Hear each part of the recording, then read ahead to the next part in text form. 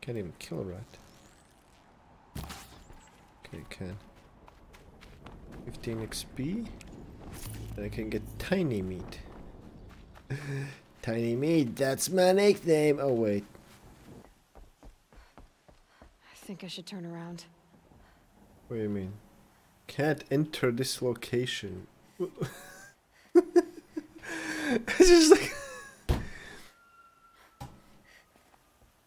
Okay, then show me properly where I have to go if I can't actually get there in my own way, which appears to be a perfectly fine way to get in that general direction. Survived. A doubt took root in my mind. You can push your hand through the lower holes. You can reach further that way. You dumb fuck. And yet I failed. How? What the hell is this glitch? What the fuck game?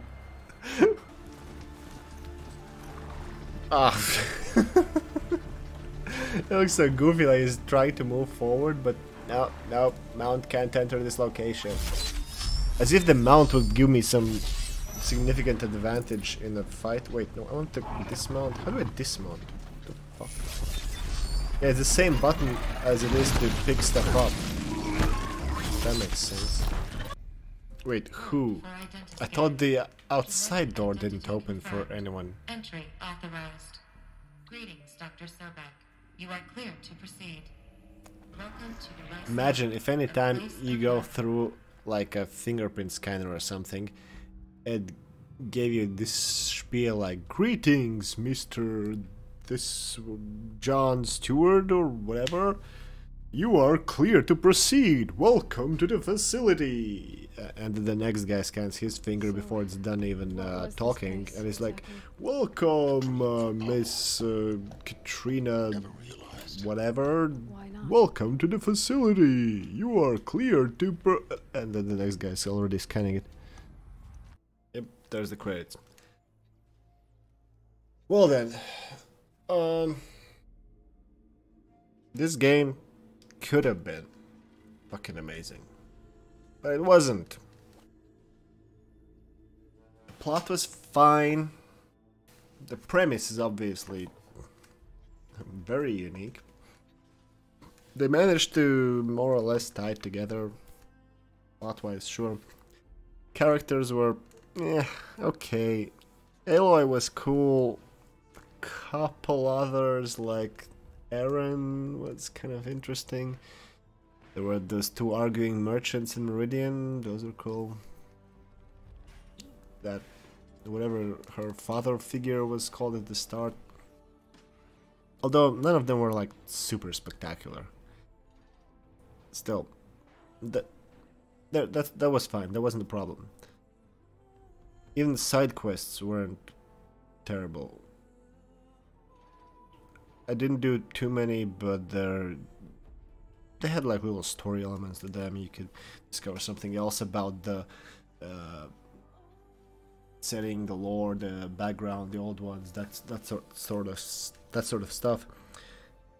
Nah, what made this game fall apart was combat. It was probably workable on PlayStation with a heavy dose of auto aim assist, whatever you call it, but it was just garbage on PC. It is all based on hitting tiny weak points with a bow on moving targets. The bow part is important because it takes time to draw the bow, and there's flight time for the arrows, which is very realistic, but it's also very realistic that it is fucking impossible to hit tiny targets on a moving enemy that's far away from you. And you don't want to get in close either, because the melee combat is just useless.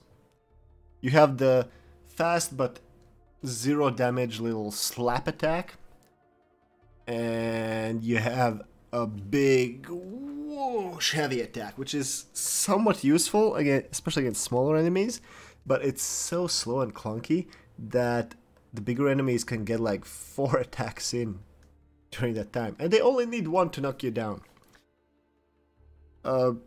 Yeah, whereas when you're attacking an enemy, you have to hit the super specific weak spot with your bow, or land a slow-ass heavy attack with your spear. Most of the enemies will do combos of melee attacks, and they're very happy to rush into you.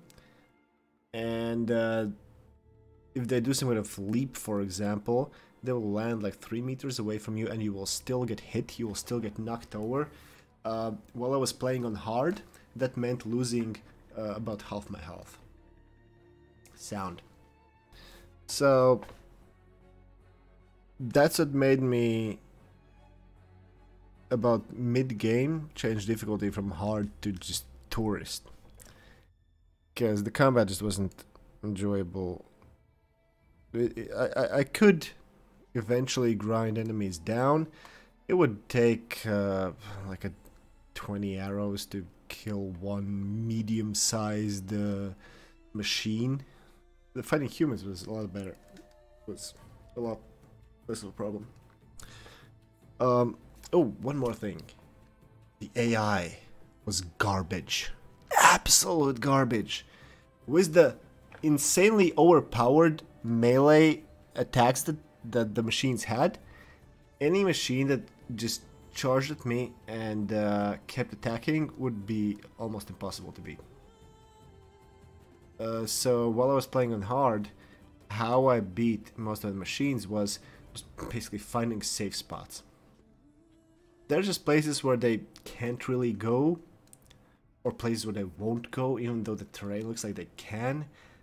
At one point, I beat like I think it was supposed to be a mini boss, like it was a story mission. It was a pretty big machine. It was like a circular arena, and there was a kind of drop in one point of it. It was like kind of a ramp going up and then a bit of a drop, but I could go both ways, up and down the drop. The machine couldn't cross it, so I went to the top, shot at it a bit, then it made its way around the middle. Then I jumped down, shot at it a bit, it made its way back around the middle, and so on until it fell down.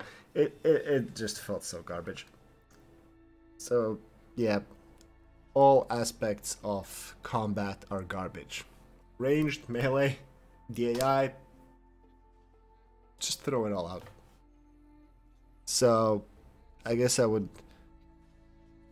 overall rate this game at about 5 out of 10. It wasn't terrible, and it's really pretty, but just the core gameplay loop didn't work. Probably works better on PlayStation. It had a lot better reviews for that as well, but I played it on PC, and that's what I got. I didn't get any crashes for what it's worth. It might be because I'm on a machine that's more powerful than anything that was available when it came out, but yeah, it just wasn't a problem. Oh well. That does it for Horizon Zero Dawn.